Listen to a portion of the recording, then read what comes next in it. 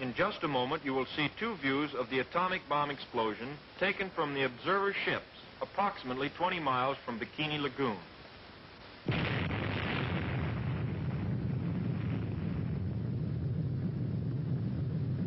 The second view provides another excellent example of the cloud chamber effect, which is produced for a very simple reason.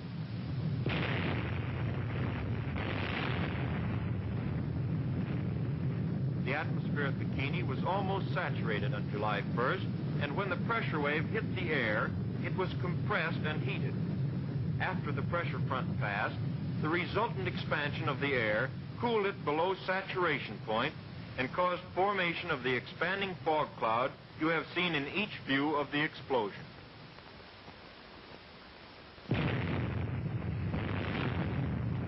Mounted atop a 100-foot tower on Bikini Island, over 3 miles from the point of burst.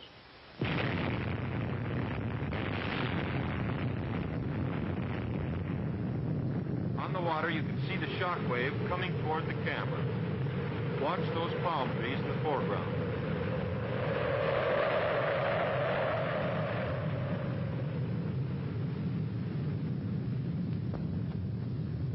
The next three views of the burst were taken by other automatic cameras on top of towers located on other nearby islands in the lagoon.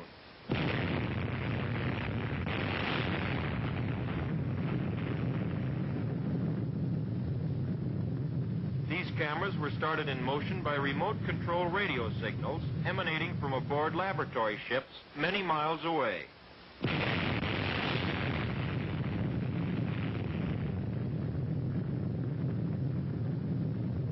You will notice in two of the scenes that a timing watch has been placed within view of the camera in order to afford the scientists a means of studying the speed relationships of the various phases of this explosion.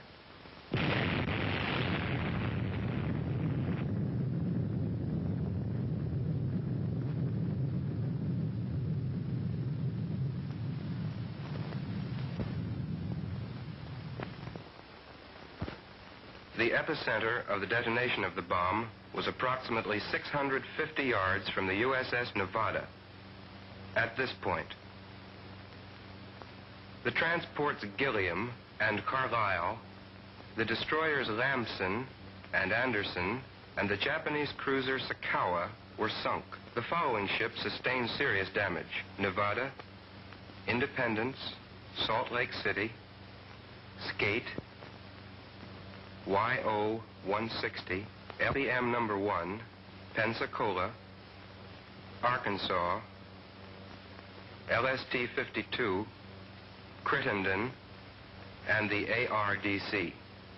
The next ships to be seen were only slightly damaged: Nagato, Banner, Pennsylvania, Skipjack, Apagon, Parch, Butte, Dawson, Prince Eugen, Wilson, Stack, Rhine, Brule, Hughes, and the LCT-874. These were the first pictures taken from surface craft which made their way into the target area as soon as the danger from radioactivity had passed. The three ships visible here are an APA, the Salt Lake City, and the Independence. The smoke from the light carrier Independence is from burning torpedo warheads in the torpedo stowage on the hangar deck. In the foreground, numerous salvage tugs and radiological reconnaissance vessels are taking water samples from the lagoon for testing. We see the Nevada, Nagato, Saratoga, troop transports, freight and cargo ships, and other vessels in the array as the camera sweeps across the target fleet. This ship, the USS Pennsylvania, was about 1,800 yards from the epicenter of the bomb blast. Wreckage was slight and limited to minor superstructure damage. The fire burning amidships was in supply samples stowed on this deck and was not of a serious nature. In the background, a salvage tug is seen fighting a small fire on the heavy cruiser Salt Lake City.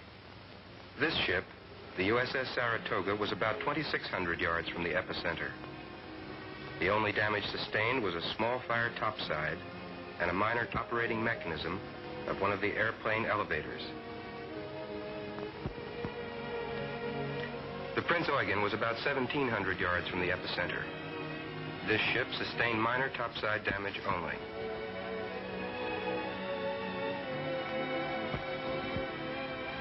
This is the USS Pennsylvania again, after the fire had been extinguished.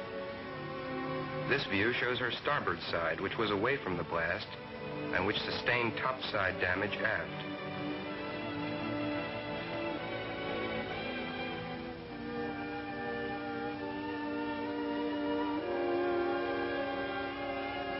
This ship, the Japanese battleship Nagato, was about 850 yards from the epicenter.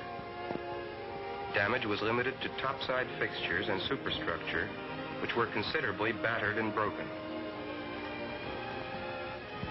The epicenter sustained only slight damage topside.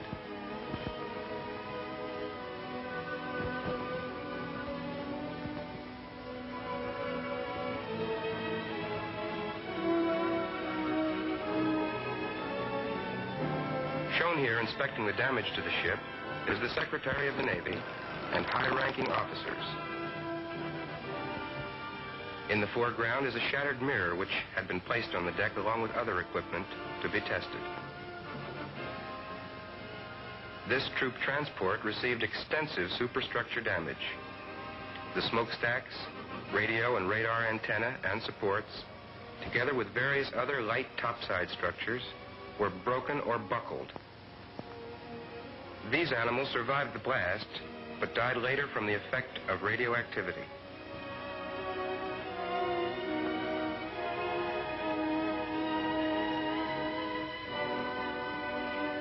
This ship, the USS Nevada, was about 650 yards from the epicenter.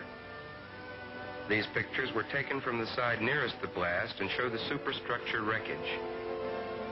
The paint on this side was scorched, but did not burn.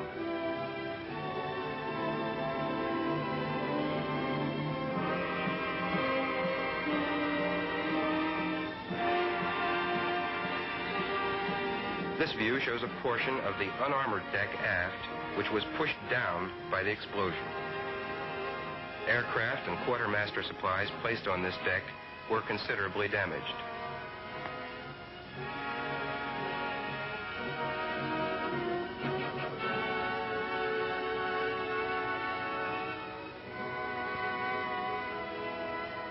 The next ship is the concrete oiler YO-160, which was located about 400 yards from the epicenter.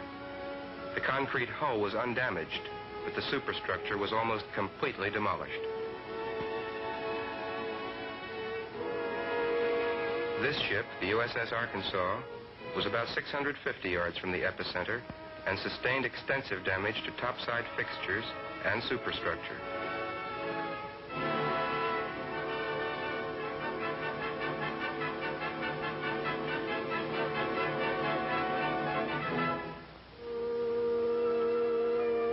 Cruiser Salt Lake City was 1,000 yards from the epicenter.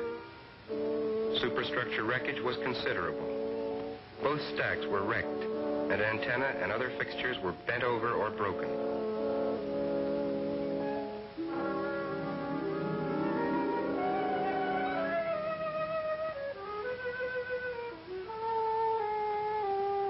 The heavy cruiser Pensacola was located about 450 yards from the epicenter. This ship sustained serious superstructure wreckage. Both stacks were a total wreck, and numerous other topside structures were badly damaged.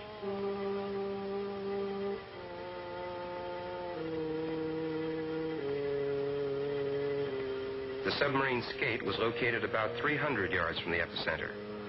The light fixtures, periscopes, and superstructure were demolished, but the pressure hull and conning tower remained intact, and interior machinery was undamaged.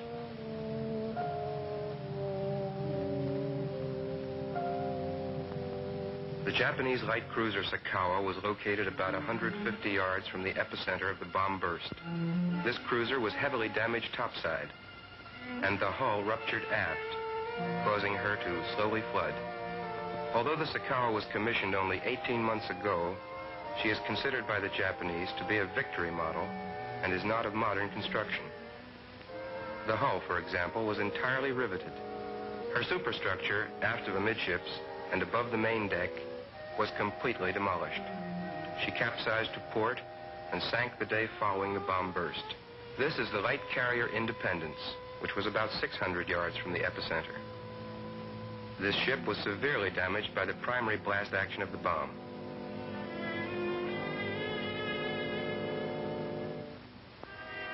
The blast struck the Independence on the port side, blew in the light side plating between the hangar and flight decks, and pushed up the center of the flight deck like a rooftop.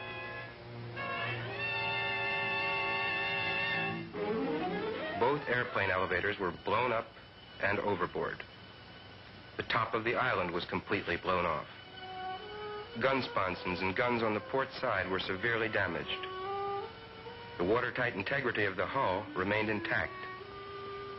No fires occurred except among the torpedoes on the hangar deck aft.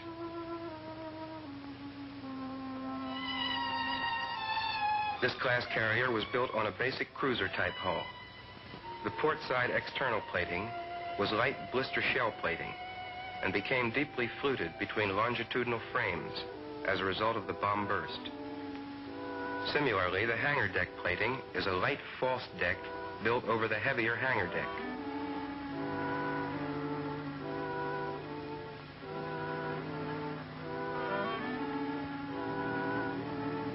Damage to the starboard side, away from the blast, was less severe.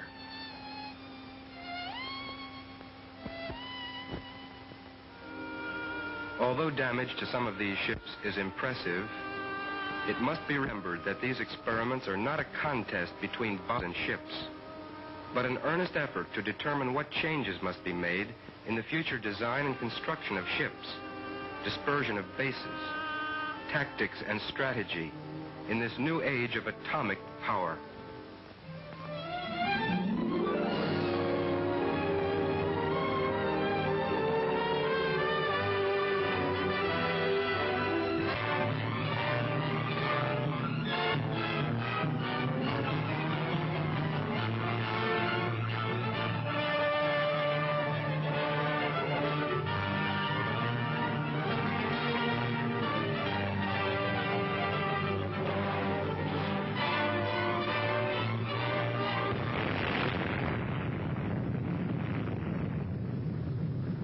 This was Able Day.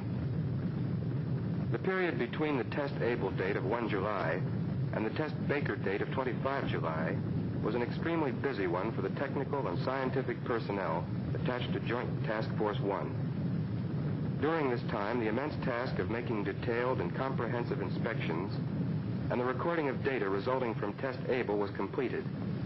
And in addition, the entire target ship array was reoriented. The basic premise which determined the target ship orientation for Test Baker was the Joint Chiefs of Staff directive, requiring that the ships be so disposed as to secure graded damage from maximum to minimum. The primary purpose of Test Baker was to secure precise ship damage and instrumentation measurements resulting from an atomic bomb explosion just under the surface of the water.